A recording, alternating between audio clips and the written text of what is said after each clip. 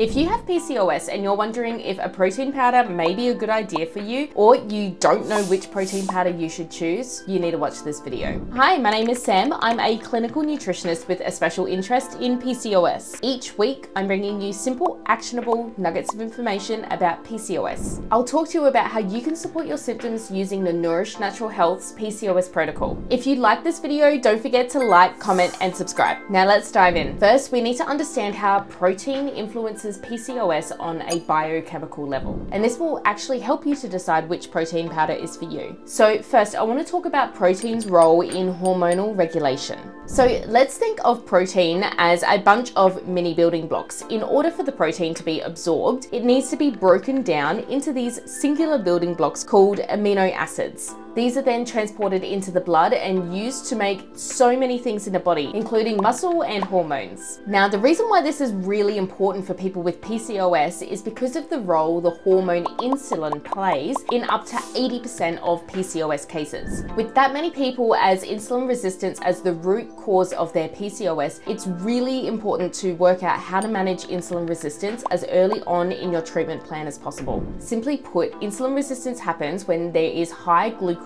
in the blood. The glucose triggers the release of insulin. And if blood sugar is constantly high, then insulin is constantly produced, and eventually your cells get desensitized to insulin. When your cells are desensitized to insulin, the cells can't pull glucose out of the bloodstream and into the cells, regulating your blood sugar levels. So this means if you have insulin resistance, you have unstable blood sugar levels, which leads to a whole range of health concerns. And since insulin is a hormone, when it's disrupted and when the levels are imbalanced, it has a flow-on effect to the other hormones in your body. Now, one way to increase your body's insulin sensitivity is to build muscle, and eating protein supports healthy muscle growth. So by eating enough protein and supporting your muscles, you are actually helping to support your blood sugar levels by increasing your body's sensitivity to insulin. Now, when it comes to protein and its interaction with PCOS, there are 4 key roles that protein plays in help to manage your PCOS. The first is that protein keeps you full and reduces cravings. So protein is the most satiating macronutrient. This essentially means out of fats, carbs, and protein is going to keep you fuller for longer. Protein does this by secreting hormones that signal fullness and aid with digestion. These hormones are cholecystokinin, peptide YY, and glucagon peptide like 1. Next, as we mentioned already, it supports healthy muscle mass and metabolism. Skeletal muscle cells love glucose. This means the more muscle you have, the more glucose your body will absorb into cells and take out of the bloodstream. On top of this, protein also helps with your metabolism because it has a higher thermic effect. By just eating more protein, you can increase the amount of calories that you burn by up to 100 calories. Next is protein improves glycemic control.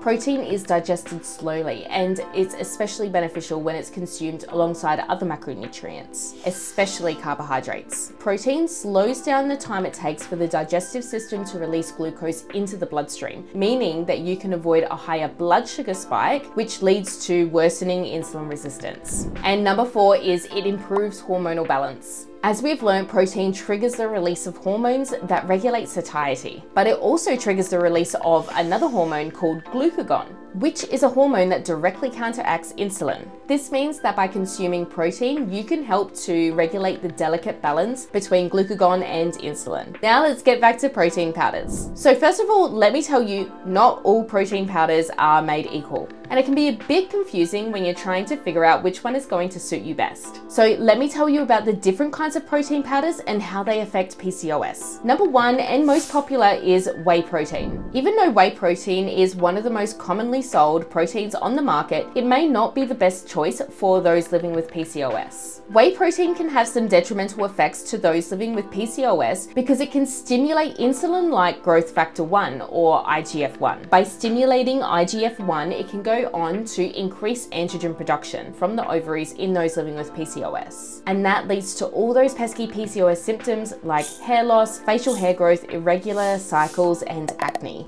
So number 2 are plant-based proteins. Plant-based proteins are exactly as they sound, derived from plants.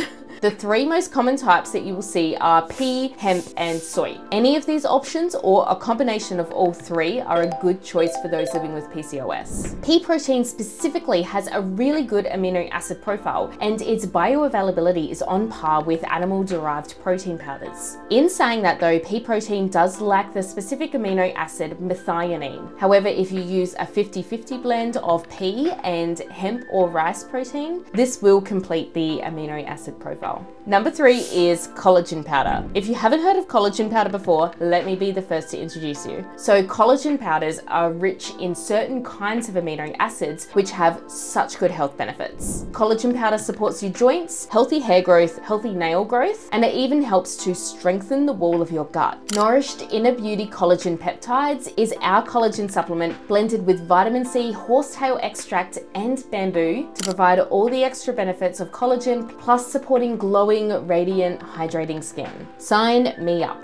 And lastly, we have casein powder. Casein protein powder is a complete protein and it's derived from dairy. This is important to know if you have an intolerance. With so many proteins on the market, I am here to help you decide which one is best for you. Here are some things that you should consider when you're selecting your protein powder. Number 1, it's important to be mindful of any intolerances, allergies, or just general food preference. Like we just discussed, casein is derived from dairy, which is a common allergen, as well as soy, which is another common allergen and is the base of many protein powders. As a general rule, here at Nourish Natural Health, we like to advise that you look out for beef, egg whites, pea or hemp protein, or a combination of all of these. Next, it's important to consider the quality and the purity of your protein powder. As we've mentioned, not all supplements are made the same, and some of them have been found to contain heavy metals in the past. And this is why it's really important to research the manufacturer before you purchase. You can do this by searching the manufacturer on the FDA website. You can search for things like past recalls or any past contaminations. Now, reading the label of your supplement is a must before you purchase. First, for those living with PCOS, it's important to choose a protein powder with less than 4 grams of carbohydrates per serving. Some protein powders contain a high amount of carbohydrate and some contain a low amount, so it's definitely important to check. It's also a good idea to look out for protein powders that contain natural sweeteners like stevia, and trying to avoid ones that contain artificial sweeteners like aspartame. Some processed ingredients can also worsen inflammation, which for those living with PCOS is bad news because inflammation causes a lot of symptoms. You want to make sure that your protein powder doesn't contain any seed oils or any preservatives like BHT or BHA. Now, if all of this sounds overwhelming to you, please go see a nutritionist. Your nutritionist or your healthcare provider should be able to help you find a protein powder that fits within these standards. Some nutritionists may also ask for allergy testing to identify any common allergens like dairy or soy.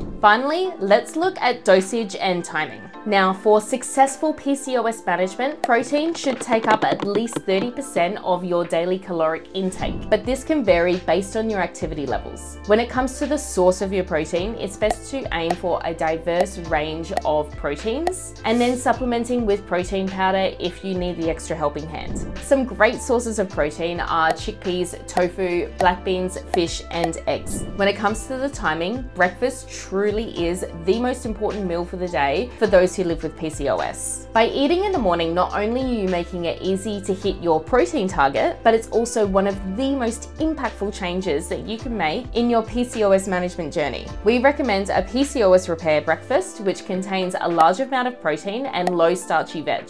Things like eggs with kale and collagen powder mixed with spearmint tea. These are beautifully nourishing breakfasts to help support your PCOS without spiking insulin levels. This will slow down digestion and regulate blood sugar first thing in the morning, and it will give you a helping hand for the remainder of the day, keeping cravings at bay. Healthy fats are also really important to incorporate as they help to absorb some key vitamins into the bloodstream. Including some avocado or a drizzle of some olive oil goes a long way. So what's your favorite way of getting protein into your diet? Let us know in the comments. Thank you for coming along on this protein journey with me. I hope I have convinced you of the importance of a high protein diet for our PCOS sisters. As always, if you're looking for more support and guidance, please head over to the Nourish Natural Health website. Whilst you're there, you can take the quiz to find out what the underlying cause of your PCOS is, and then you can begin your PCOS management journey. Don't forget to subscribe and hit the notification bell so that you won't miss the next video. And I will see you in the next one.